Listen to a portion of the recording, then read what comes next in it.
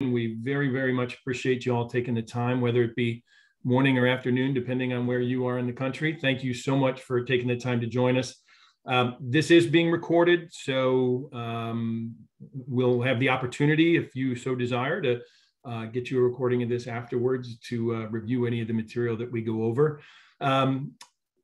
What to expect today? We first off, we're going to talk a little bit about Iris, but we're really going to hear from the stars of the show, and those are the folks from Community Health of Northwest Florida. We are very grateful. They've been a partner with Iris for quite a while, a number of years now, and they've allowed us to tap into some of their knowledge and experience to share with all of you. So want to thank you very much. A little bit of housekeeping as we get rolling.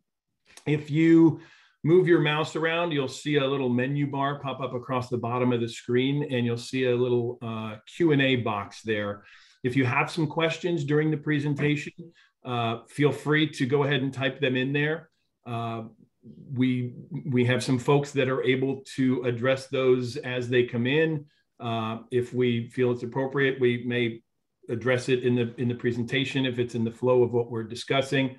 One way or another, whether it's during the presentation today or whether we get back to you afterwards, we will address all questions 100% absolutely. So feel free to ask those questions. We will take a few moments to kind of have some discussion on a few of the slides as we go through. So anyway, hopefully that's enough of the introductions. Again, we thank you very much for taking the time. And Casey, why don't we go ahead and look at the slide that tells us who we're going to be meeting with today. So as I mentioned, our partners from Community Health of Northwest Florida.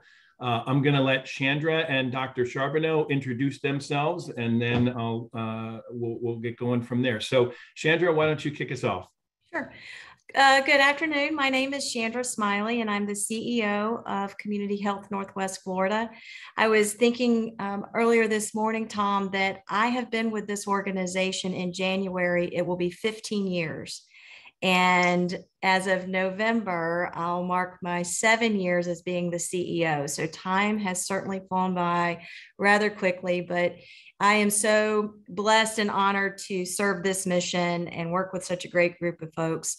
And I'm grateful for the opportunity to share a little bit today with all of you about some of the partnerships that we've been able to do with Iris. So thank you. Fantastic. Thank you. Dr. Charbonneau? Hi, everyone. I'm Dr. Mary Charbonneau. I'm an optometrist, and I've been with Community Health since 2016. I was recruited by our medical director, Dr. Smith, as a candidate for meeting a very strong need here in our community here in Pensacola, Florida. The Iris relationship started before I got here, and the camera arrived before I got here, but I've had the privilege of using the camera to screen and monitor patients for several years now, and it's been a very useful tool. So I'm happy to share my experiences today. Fantastic. Thank you so much. And we are fortunate Dr. Charbonneau chose a good position to be in. Over her left shoulder there is one of the cameras that can be utilized, that they utilize for the Iris images, but we'll talk about a little bit more about that as we get into it. My name is Tom Foster. Some of you may have seen on the invite that there was going to be a gentleman named Louis Morrow who would be presenting today, our Vice President of Sales.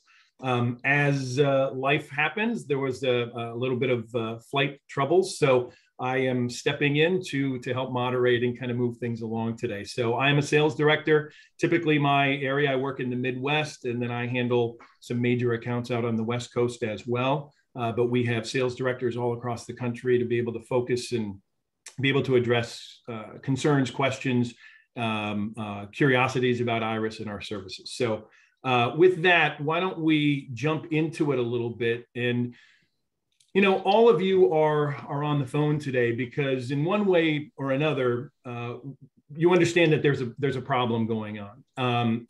But sometimes we think that it helps to really have a better understanding of what we're up against in trying to combat diabetic retinopathy. So the numbers on this slide I find fascinating in some ways, and I find a little bit terrifying in others. So you see the raw numbers there. 34 million folks have diabetes, 14 million with diabetic retinopathy.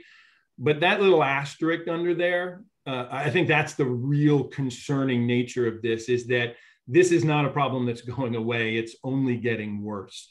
The problem that exists among those folks, and why a company like Iris exists, is because our data, working with our clients and prospects across the country, tell us that only about 40% of those folks are getting an annual eye exam. There are various reasons for that, and we all probably know them, right? That there's it's extra time out of their day. It's somebody needs to give them a ride. There's full dilation, and people are busy, and it's difficult to allow that to happen. And the problem with diabetic retinopathy is you might not know what's going on until, quite frankly, it's a little bit too late. So the concerning numbers, again, in the upper right, that over 40% of the folks with diabetes have diabetic retinopathy. And if you take a look at that 34 million number, that means, roughly 15 million people in this country have diabetic retinopathy. The problem is that not nearly enough of them know it, and that not nearly enough of them are getting treated and getting the correct interventions to halt that disease in its progression. And they are continuing to march towards blindness, and they don't even know it. And so that's why we exist. That's why our partners that we work with across the country, folks like Community Health, exist for a variety of things that they're treating their patients for. But we certainly are concerned with trying to end preventable blindness.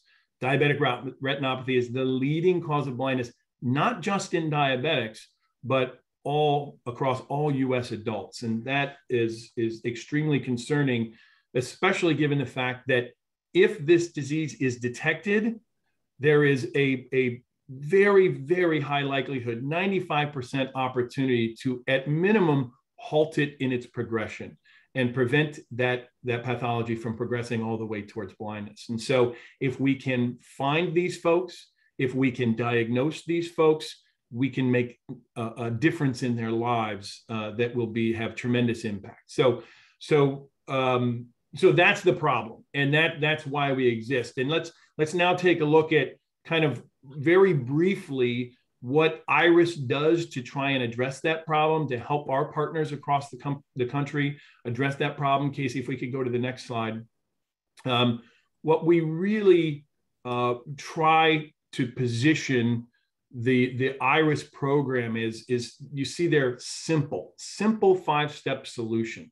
We want our clients to be able to treat the diabetic retinal exam as if it were another vital, as it's standard operating procedure that someone comes in, they step on a scale, you're taking their blood pressure, you're taking their temperature. We want the DRE to be in that same vein, something that's that easy, that's that vital for the diabetics that are coming into your clinic. And so this is a process that has been refined over a number of years. It's been refined over 450 different organizations that we work with across the country. As we've gotten into this and we hear feedback, and there are different care settings, whether it be in clinics or in people's homes, we have really tried to streamline this and make it as simple and easy to use and adopt a program as possible. And so it really starts, obviously, you need to capture those initial images. We're going to talk a little bit about hardware options specifically as we get into the presentation in just a little bit. But suffice it to say for the time being that obviously there's a piece of equipment that's necessary that we will teach you how to use in terms of approaching a patient in your clinic and capturing those images. We'll talk a little bit more detail about that in a moment.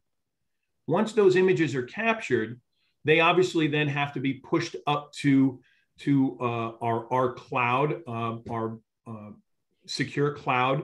And depending on the piece of hardware, typically that is literally as easy as pressing a button that says send. And those images then go up to the cloud, and then those images go through a process. And we're going to take a look specifically at an example of this enhancement. This all happens automatically once that button hits send. The images go up to the cloud, and they go through this enhancement process that is proprietary to Iris. It is specific only a benefit that our customers get. And what we do is we take those images and we put them through some color filters and some processing and an algorithm that illuminates the very smallest of vasculature that's available based on that image that was taken. And that allows really for step 4 to happen that much easier, which is the diagnosis. And that diagnosis happens from a group of individuals that we have across the country that are part of what we call our Iris Reading Center. So when the images go up to the cloud, they go through this enhancement, they'll then fall into the queue of the person that's assigned to that particular account.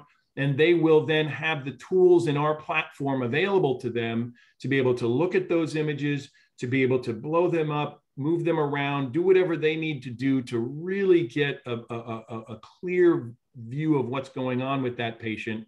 And then be able to easily, with a few clicks of their mouse, be able to create a report that is then pushed directly back down to the provider, whomever that came from. And in that report comes not only ICD-10 codes, if there's a diabetic retinopathy diagnosis, but our folks are also qualified, obviously, if they see other things going on, cataracts, epiretinal, macular hole, other pathologies of the retina, they will indicate that on the report as well. And then a set of suggested protocols on what should happen next. So depending on the severity of the diagnosis, and by the way, our clients have the ability to customize what those instructions are that come back on that report.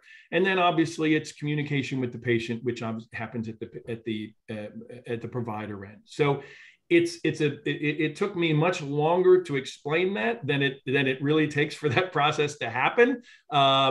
It takes typically about a day for us to get those results back. From the time that you hit send and they go up to the cloud, go through the enhancement, they fall into the queue. Whenever those physicians have an opportunity to get into their queue and look at those images, and then the system will create and push that report directly back down to the provider. So again, we try to keep it as simple as possible. The work that needs to happen at the clinic site is capturing, pushing send, and then really just looking at that report when it comes back.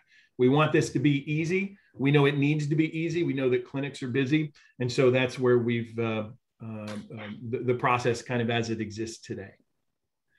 So that being said, that's a little bit about Iris, probably a little bit too much about Iris, but what we really want to focus our time on today is really the stars of the show. And that is Chandra and Dr. Charbonneau to tell us a little bit about community health. Chandra already kind of highlighted the amount of time that that they have been partners with Iris. So I'll go ahead and let her talk a little bit about her organization, and we'll go from there.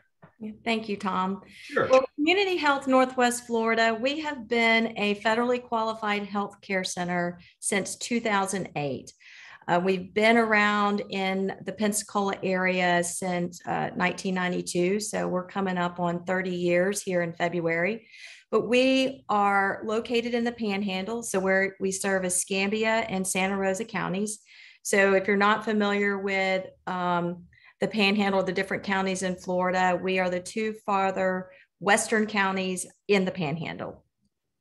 As a federally qualified health center, our mission and our purpose is to take care of anyone who walks through our doors, regardless of payer status, insurance status. We exist because we believe everyone has the basic right to primary comprehensive healthcare services. And since becoming an FQHC, we have certainly been able to expand our service lines. Right now, we are taking care of over 55,000 unduplicated patients who call community health their primary care home.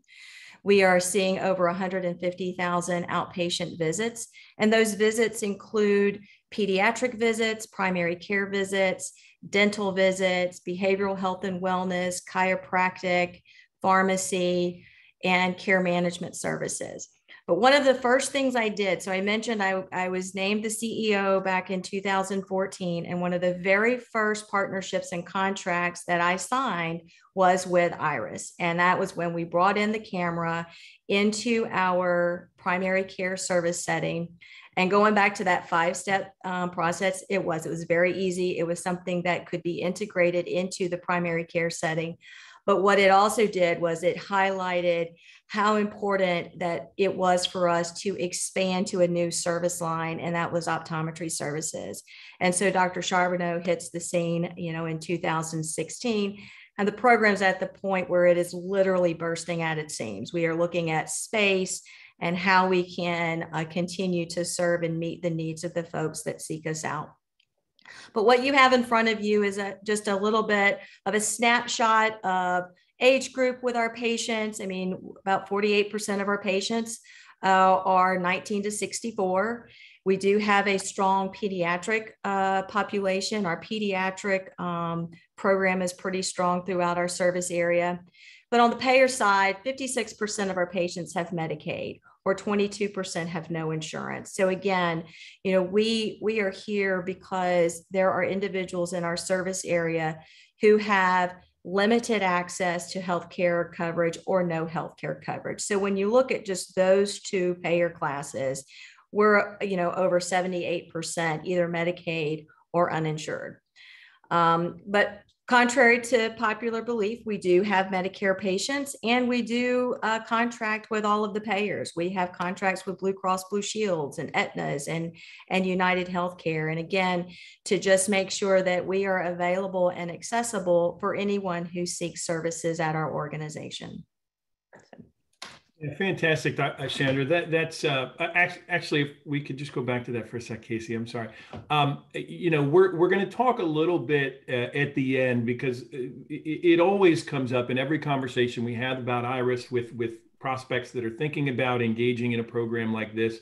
Is obviously there's the financial side of it, and we're going to spend some time on that towards the end. But you know, the really interesting thing for us as folks that are trying to make this program work for as many patients as possible, to get as many patients in front of a camera as possible, is you know, this payer mix that I see on the screen here, that you see. It's different everywhere we go, and we really encourage all of our folks that are thinking about coming on board with Iris that, you know, really there's a real need to understand your individual situation as it relates to the diabetic retinal exam. And so there's, you know, depending on the payer mix, the contracts that you have, et cetera. And we'll talk a little bit more specifically about that at the very end. But just, yeah, that's really interesting that you've been able to continue to make this program work and grow it a couple of different times, from what I understand, over the recent years.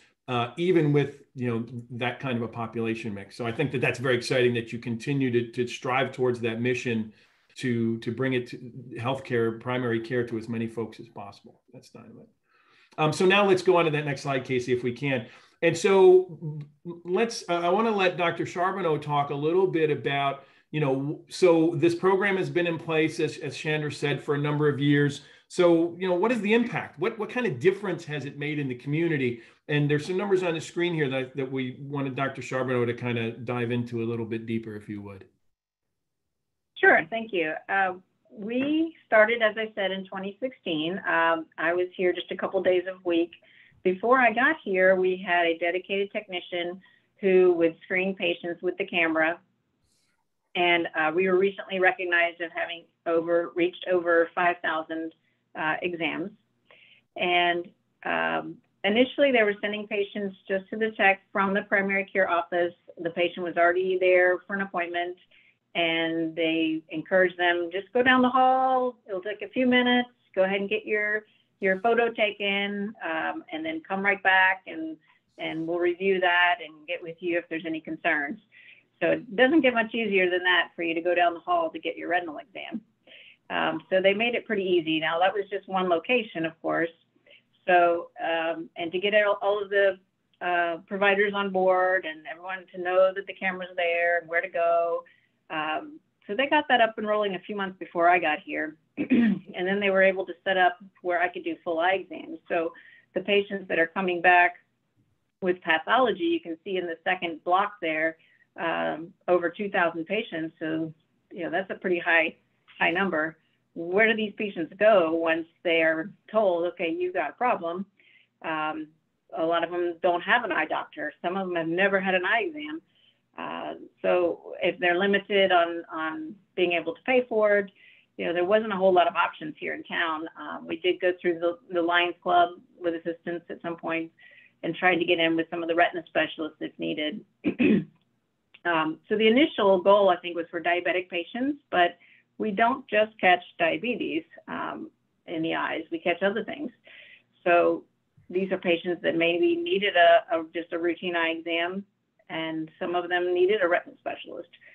So that's kind of where I step in to look at the photos. I'm able to actually go to the dashboard, go to the queue right there where the patient is here in the exam room, and go over the photo with them and tell them, okay, what are we seeing? What do we need to do next? It's really easy to read them on the dashboard, and the gradability, as you can see, the percentage, 96%, that's pretty high. There are different things from patients that'll make them difficult to read, especially if they have very small pupils or if they have dense cataracts that are hard to see through. It makes it a little bit harder. But most of the time, the camera gets a good quality photo and we can make something out and determine where they're at. That's dynamite. Yeah, and that gradable rate, it's interesting to know for those of you that may have looked into a program like this before.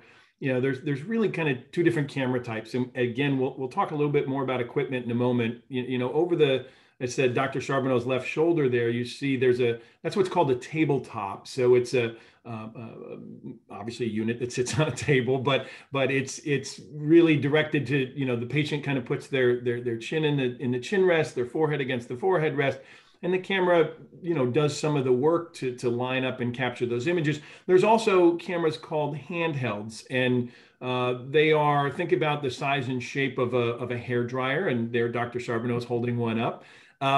And so what's interesting is that gradable rate is, quite frankly, regardless of camera type. So they have the ultimate or the ideal conditions there in the clinic, but sometimes they are out in the field or out at remote clinics, which they'll talk about in a moment. They're still able to capture good exams.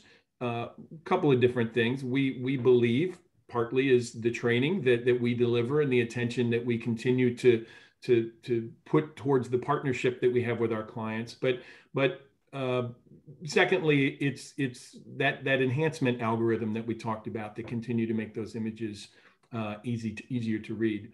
One thing before we jump off of this slide that I wanted to mention, you see the little box there in the bottom where it says reports, create, edit, and export all data sets. So this data that Dr. Charbonneau was reviewing is available to the folks at Community Health 24/7. So they are able to get real-time information.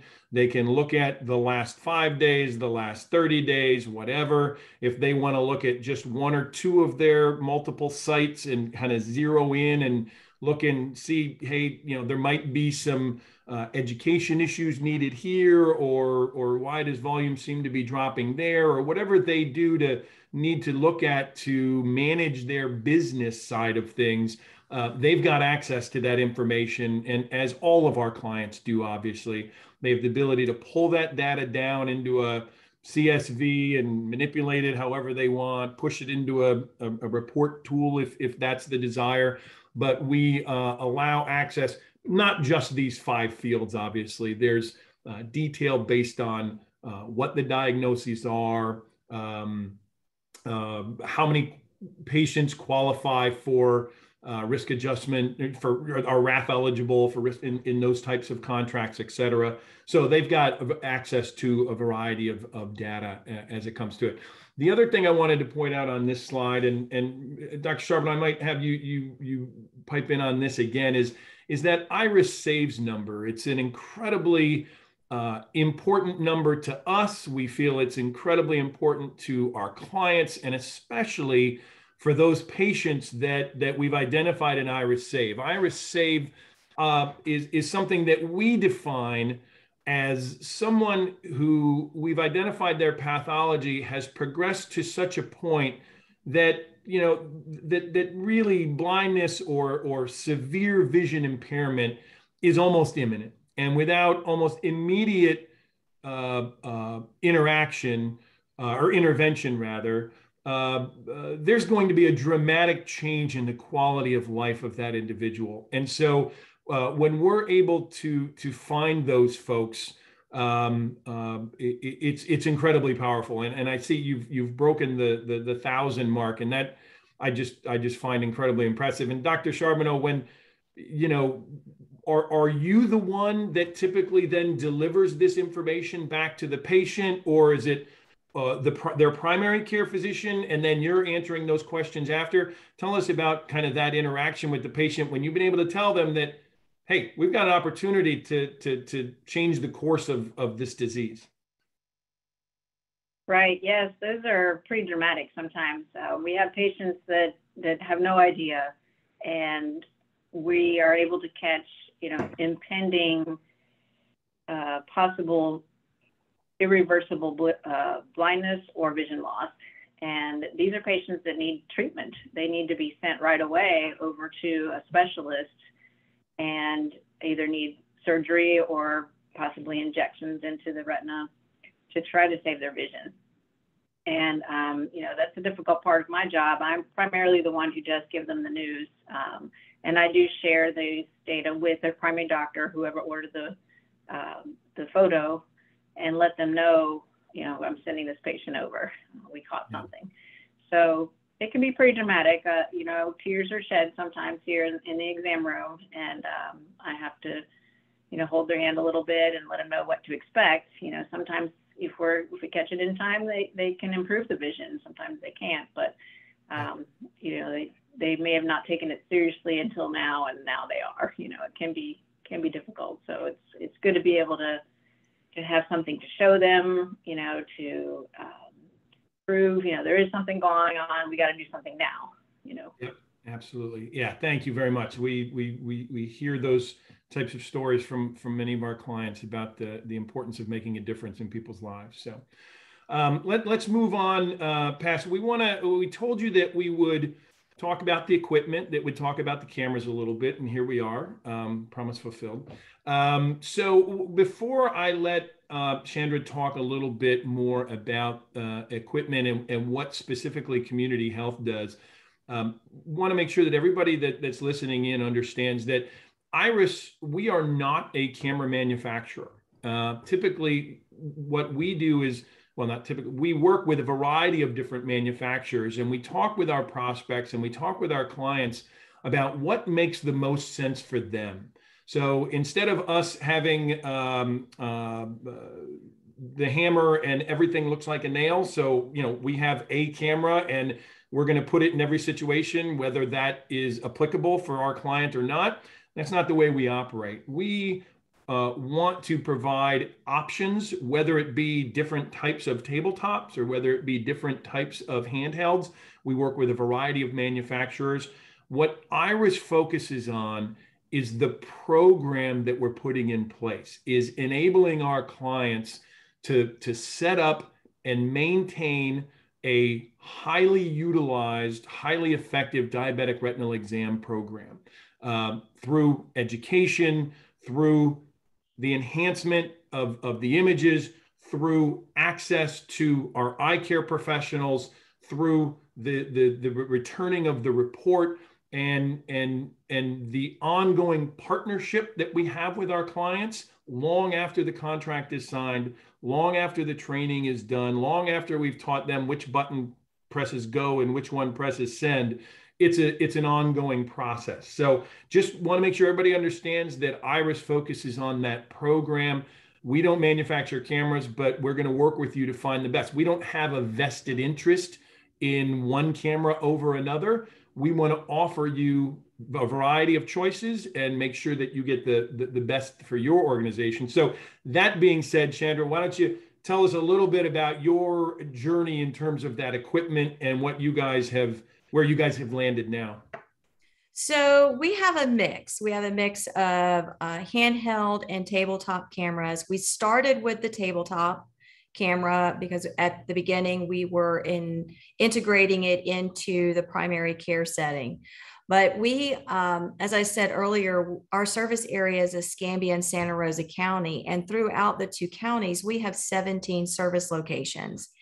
And when we look at our patient demographic, diabetes is one of the top 5. So from a programmatic perspective, it's how can we ensure that there is access and accessibility to this necessary scan for our diabetic patients throughout our service area.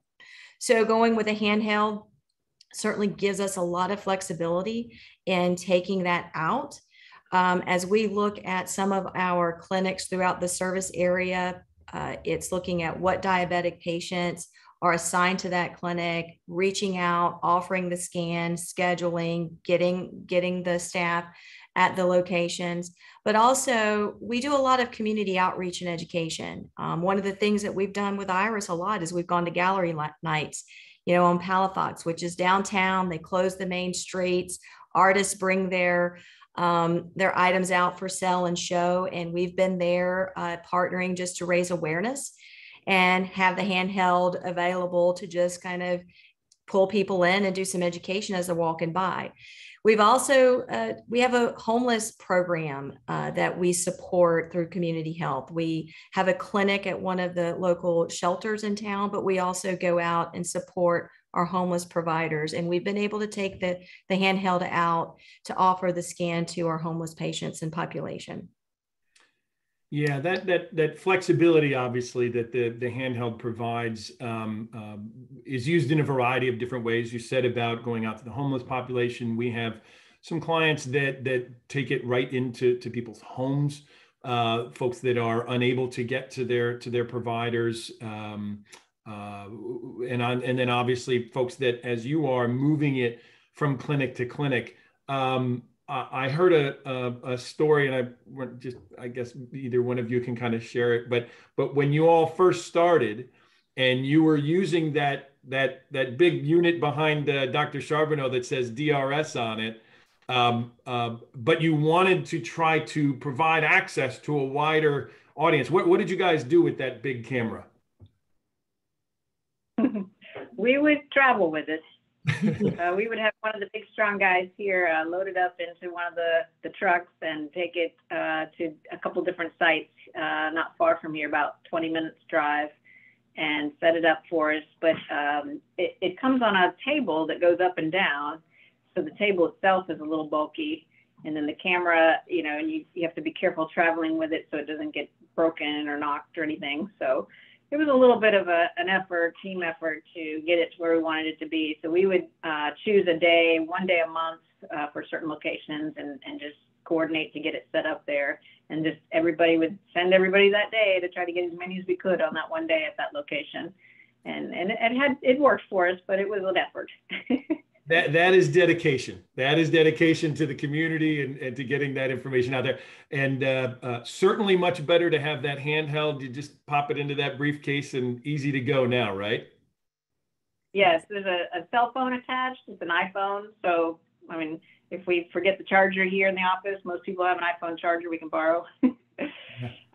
It's pretty easy to use, and it has a little soft cushion here where you can put it right up against the patient's face, and you just line it up and get the light just right and click the photo, and then go to the other eye, click the photo, and that's it. You can be sitting in a wheelchair, you can be anywhere, and it's easy to go.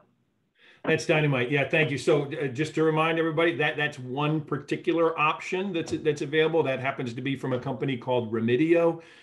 We work with other companies, Optimed and others. So again, hopefully we have an opportunity to speak with those of you that may be interested in exploring this a little bit deeper.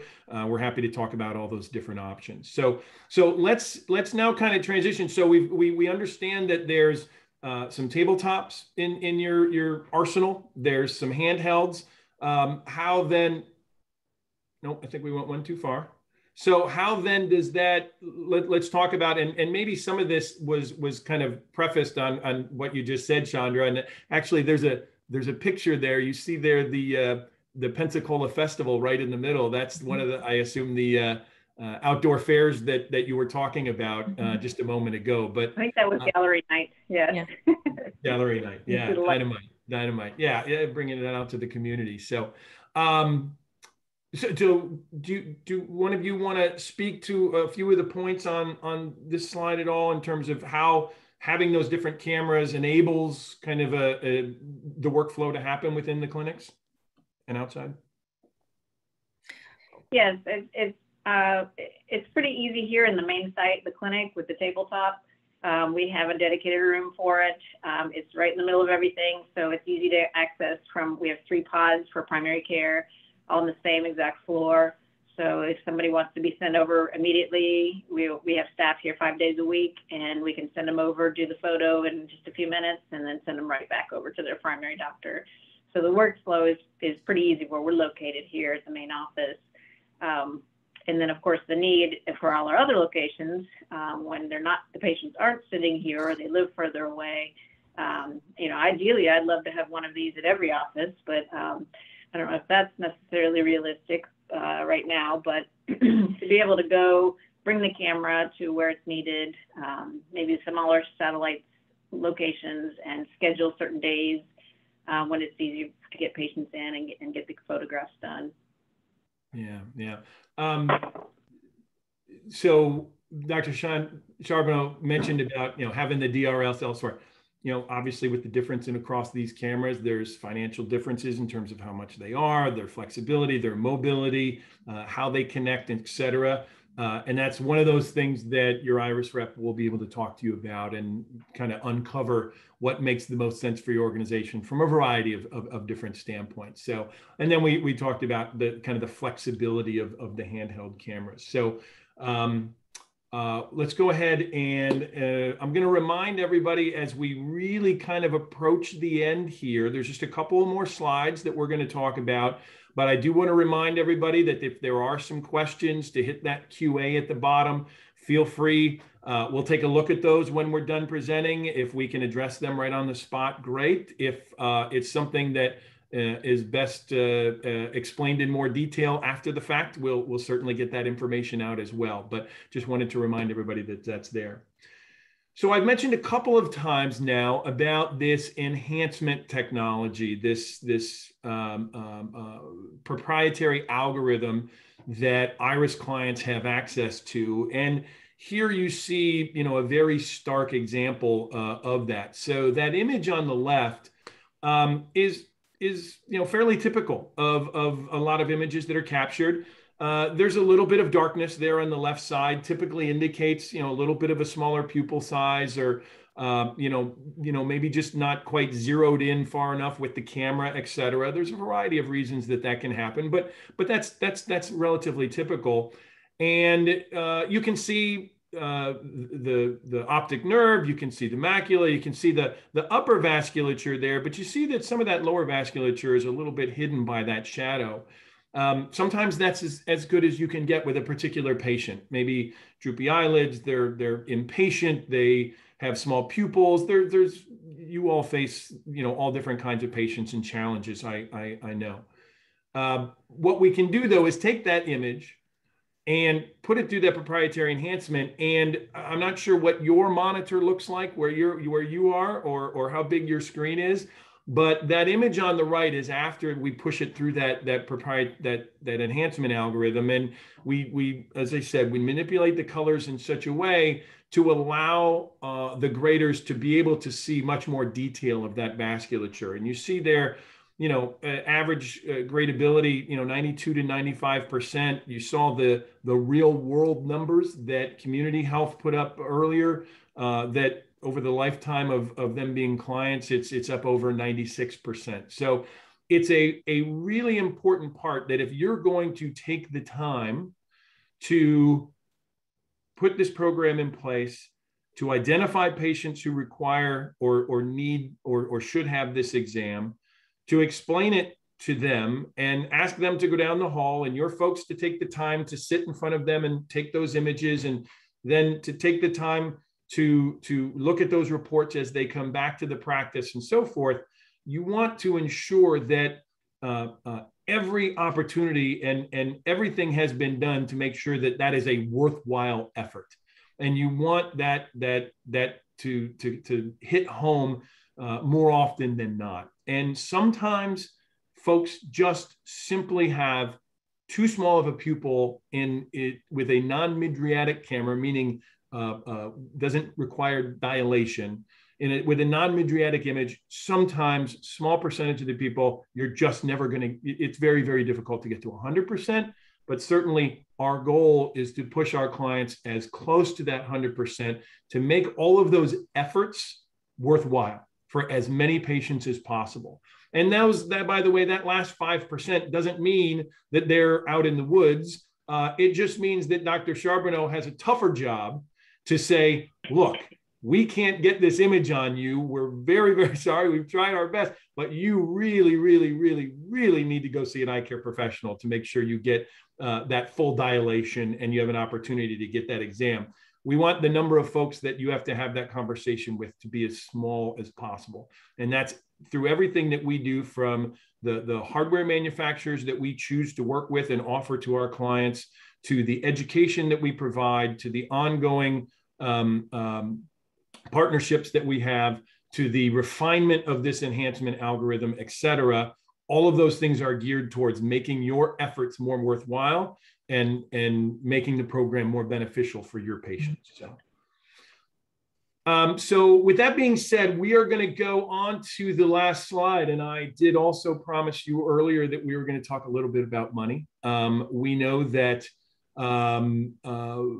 most folks, it's easy to, quite frankly, understand the problem that's out there with the diabetic population in this country. It is easy to get behind something that is going to help those folks.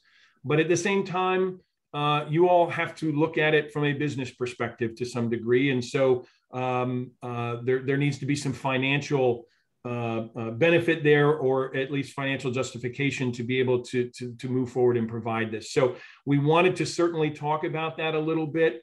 And I'll let Chandra go ahead and talk about their experience, and then I'll bring it back home with some final comments, if you will. So Chandra, I'll let you take away on this. All right. Thank you, Tom. So for Community Health, being a federally qualified health center, we are able to bill out Medicaid and Medicare services at an enhanced rate. And what that is based on our uncompensated care, our cost per medical visit, that rate is set each year. The purpose of an enhanced rate is so that we can take the additional dollars that we're able to bill for those services and put it into our charity care or uncompensated care programs. So just as a reminder, one of the earlier slides, about 22% of our patient base are people without health insurance coverage. So the ability to have an enhanced global rate creates the opportunity for us to offer the same level of services for our uninsured patients.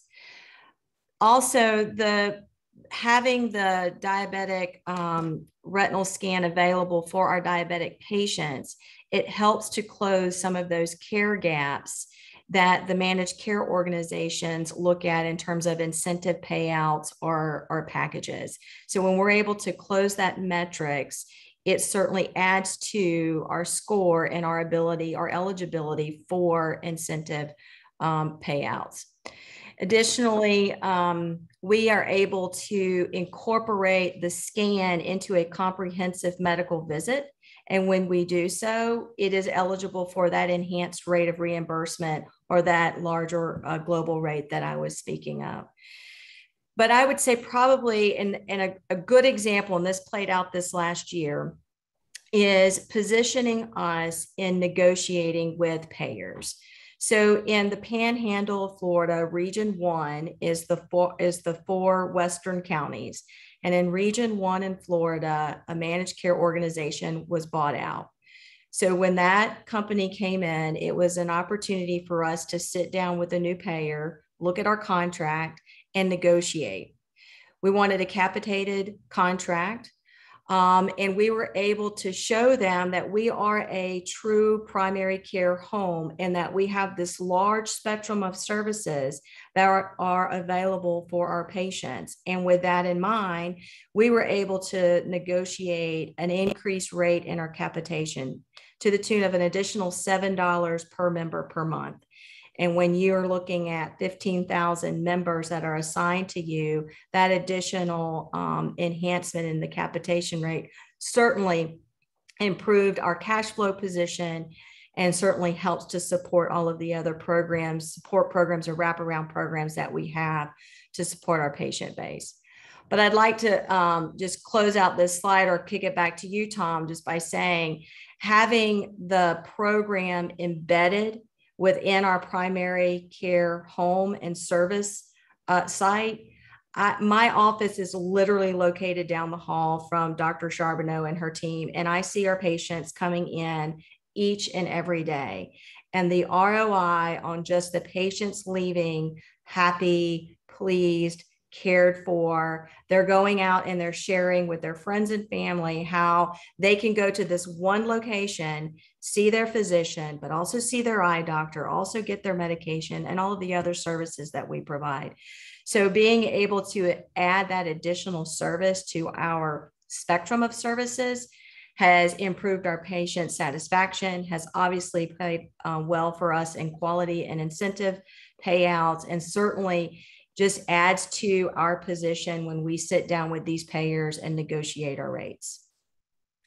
That's fantastic. That's so good to hear. We at Iris wake up every day and think about literally ending preventable blindness and how do we expand this program, and having a partner such as yourselves that have found a way to make it work, that are really a great example of the benefit, as you say, of offering that whole package. And it's just dynamite. So one of the things that I wanted to address is that I know that not everybody that may be on the line today or that may listen to this recording afterwards are part of an FQHC. Some folks were just interested in Iris and the program. And certainly, their situation may be different. And I kind of addressed it earlier in the presentation that we really encourage all of the folks that we're speaking with about potentially coming on board with the program, to consult with your own reimbursement folks. Everybody has a different situation. Their payer mix is different. The types of contracts that they belong to are different. Their government classification is different.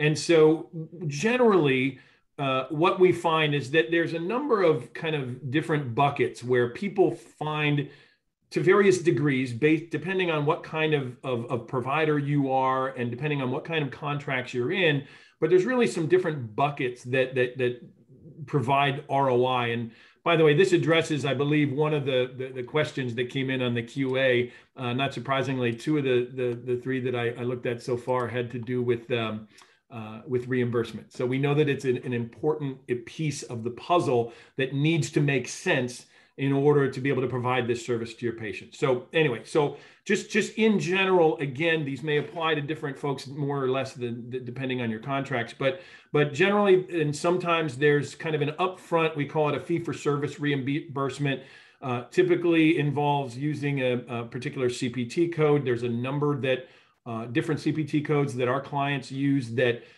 may apply depending on their interpretations of the codes. 92250 is one. 922227 is one. I think I used too many twos there. And 92228 is another. But again, depending on your environment, those may or may not work according to your interpretation. But typically, there's a reimbursement up front for that service. Depending on which code you use, there are technical and professional components to those codes. So we have some folks that build a global and build both. Two of those codes are only technical pieces, but we can get into those discussions individually in more detail. But one bucket is that fee-for-service reimbursement. Another area is in general quality scores being improved. And Chandra kind of mentioned this in her organization. Depending on whether you are judged by HEDIS scores or other metrics, NCQA or whatever they are, certainly having a higher percentage of your diabetics having an annual eye exam certainly improves your metrics and improves the opportunity for whatever your arrangement is, whether it be bonuses or whether it be excess financial benefit that comes back to your practice or your clinic or your organization based on having those higher quality metrics. Obviously, that's incredibly important. Another area is an area that I mentioned before, and that is in the area of risk adjustment factor type contracts. So those contracts that reimburse based on a PM basis, and then based on the acuity of those patients, that PM number may rise or fall based on that acuity. Certainly identifying folks that are diabetic increases that PM. Identifying diabetics with eye pathology increases that PM even more. So really, it's a matter of being appropriately reimbursed for the care that you're delivering for your particular population.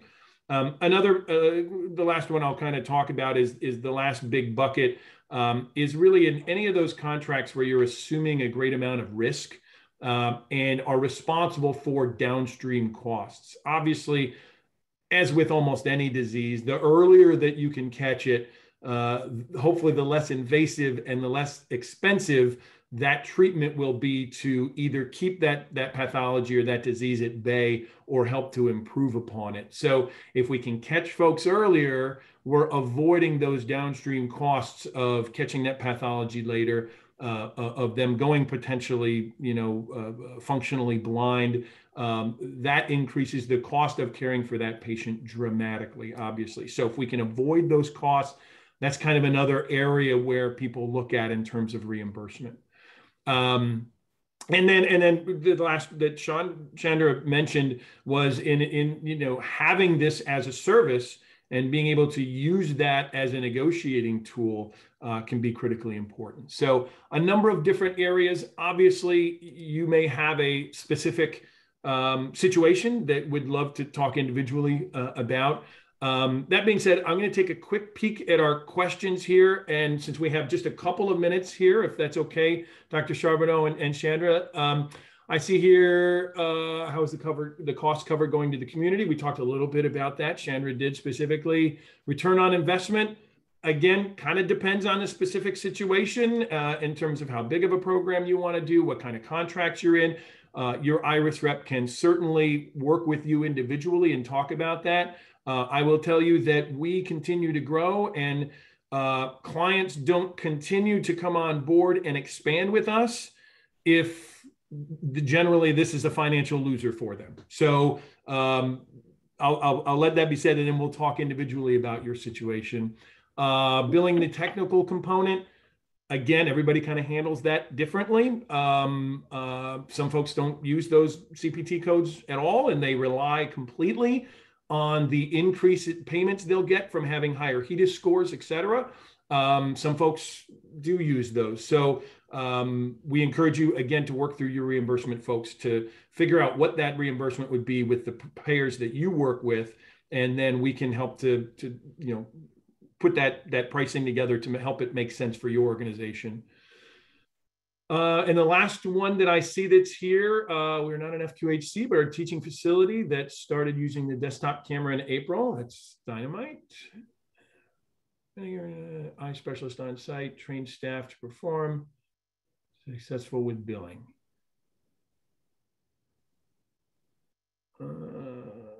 I think that might be so. It's hard for us to open up the line to kind of take a survey of the folks that are online. Chandra talked a little bit about the success that they have had in terms of financial. We will certainly get back to you with more detailed answer on that particular question. We get a log, obviously, of all the questions that came in, so we certainly will reach back out. I think that about covers it. I, for one, would like to really thank Dr. Charbonneau and Chandra for working with us to it's not just today's 1 hour, but obviously there's some preparation that goes into a presentation like this. They are busy. They are trying to carry out their mission in Northwest Florida, and we are immensely appreciative of them taking the time to share their story with us and with all of you. Chandra or Dr. Charbonneau, any closing thoughts or words before we sign off? Now, I just thank you, Tom, for the opportunity for us to come and share with some of your partners. It's been a great partnership, 7 years strong, and we're looking forward to another 7. Thank you. Sounds great. Yes, definitely. Thank you. Iris has been really supportive, and you guys have been fun to work with. You guys are good. You help us out when we need it. We call and we need help, and you come, and it's great. Thank you. So we can help patients, we can make it financially viable, and have some fun along the way. That sounds like the best of all worlds. So anyway, with that, we will sign off. Thank you all so much for taking the time to join us today. Keep an eye on your email. We try to do these once a quarter with different topics and different types of clients. So hopefully you'll be able to join us again. Thank you very much. All right. Thank you. Bye-bye.